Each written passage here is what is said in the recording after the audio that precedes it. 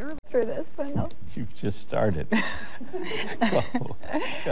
If you need, I'll read it for you. Okay? No, I'll be fine. Okay. After 35 years in broadcasting, my partner is retiring, and I can't begin to tell you how difficult this is for me. All week I've struggled to find the right words to express my feelings about this moment in time. You know, in many respects, Wendall, your retirement is leaving me speechless. Tonight marks the end of an era for us, and change is very difficult. After 22 years as an anchor team, we certainly have reached a milestone in our careers, and to say the least, these have been the best years of my life.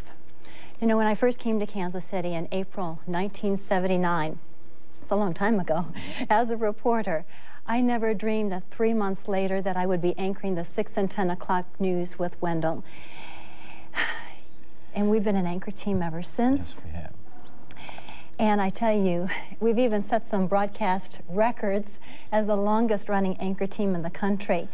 I'll never forget that first night sitting on the anchor desk with you, Wendall, 22 years ago. I was as green as the Kentucky bluegrass, but you took me under your wing, and you have been such an incredible mentor to me, both personally and professionally. And the reason for that is because you stand for the integrity and the respect that the media strives, absolutely strives to achieve, because Wendall is not only a true journalist, the Walter Cronkite of Kansas City. I've said that over and over and over again, and I truly mean that. But you are genuinely a wonderful person, a wonderful man, and you are my friend. Oh, and he has the greatest heart, the largest heart of anyone I know. Through the years, you have gone way beyond the anchor desk, and you have touched the hearts and minds of Kansas Cityans and all of the people that you have worked with, including me. That's a super tribute there. Well, we have lots of pictures that we want to share with our viewers right now. This is when we first started. Yep.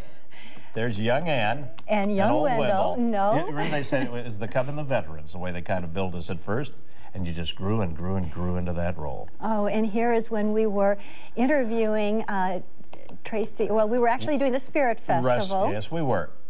And I think it was that year that we were starting the 6 o'clock newscast from a tent at the Spirit Festival, Liberty Mall, and our tent blew away when a thunderstorm hit right at 6 o'clock. And we actually became the news because all of our scripts just went right out the window, and we just talk about ad-libbing an entire newscast. Yeah. Here, I remember that I was about 8 months pregnant with my first son, and we were doing a program. You're even thin when you're pregnant. But look at that hair. She looked like a young lady with a volleyball. Oh, bless your heart.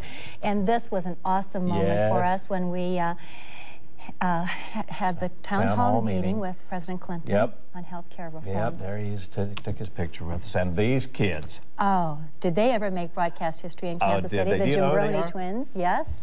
We have followed them all the way through there since they were born. The Jimbroni, what, quads? The Jimbroni quads. And there is my brother-in-law, John Ferrugia. A broadcaster in his own right, great investigative reporter. And he sends his very best, Wendall, to you. Yeah. I tell you, every night before the 5 o'clock news, we have to let our viewers in on this. Yes, we do.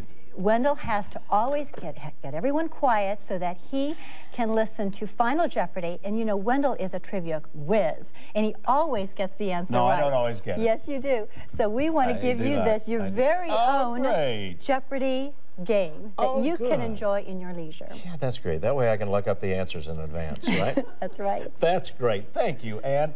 This is my old partner of 22 years. 22 years. And almost my entire anchoring career and all of Ann's, and that it's going to be a tough team to break up. You're the best, Ann. You're the best, and I want to tell you something.